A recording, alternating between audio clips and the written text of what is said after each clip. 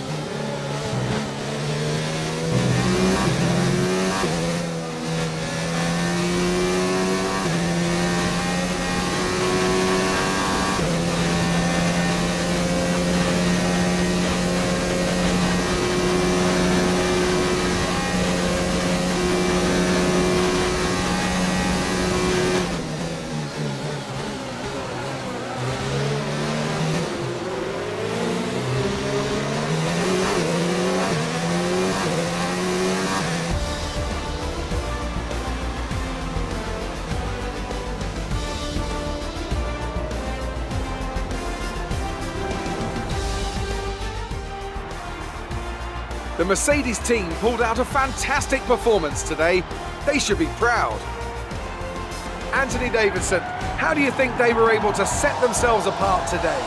Well, this was a real team victory. They put together a solid strategy today that appeared well suited to the conditions out on track. The driver did everything that was expected of them in the moment to really execute the team's plan to perfection. A shining example of how F1 really is a team sport. Mercedes are on top form once again after an excellent race weekend. It's great to see them up on that podium once again.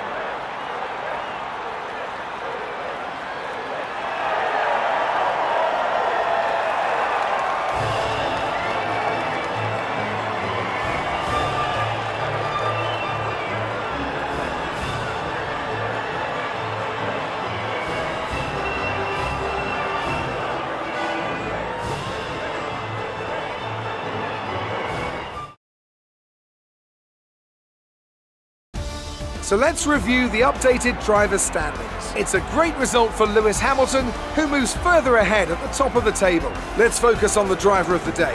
Anthony Davidson, who do you pick? I think it's got to be Lucas Weber. Time and time again, he proves that he's someone who can quietly get the job done, and that's exactly what he's done today.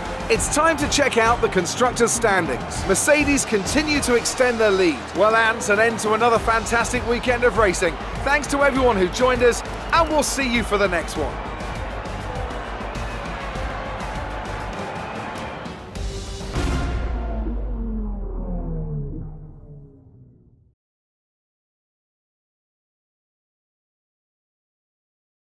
Great work out there today.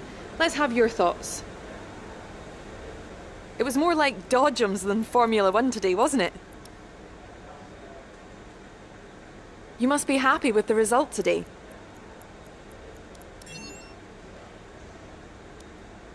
That was a good race for Lucas. Are you pleased to see him doing well? There wasn't much between you and Lucas by the finish today. Appreciate your time.